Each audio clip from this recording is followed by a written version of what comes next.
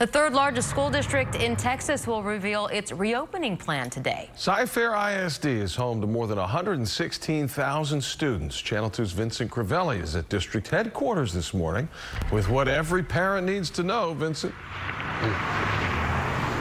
Good morning. First of all, parents need to know that the start for Cy-Fair schools is being pushed to September. Now, second, parents will have a choice. They can choose between remote or in-classroom learning, and all the details are being released this morning.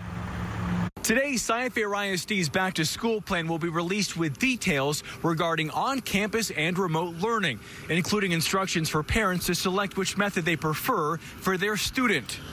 And we're also preparing for a much more rich and robust virtual platform. In school, there will be hand sanitizing stations, and students, as well as staff members, have to wear masks. Still, parents are concerned. I think they're taking the steps in the right direction. There are no perfect answers. The school district says parents have until August 5th to choose the method of instruction for their student.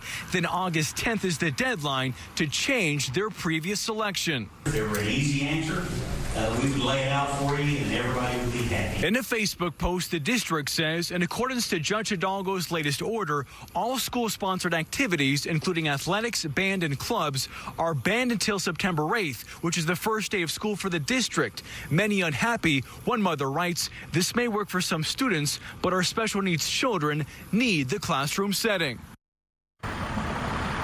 Now, initially, the first day of school was scheduled for August 24th, but the district pushed that back to September 8th to observe COVID-19 conditions. Reporting live from Cy-Fair ISD headquarters, Vincent Crivelli, KPRC, Channel 2 News. Vincent, thank you.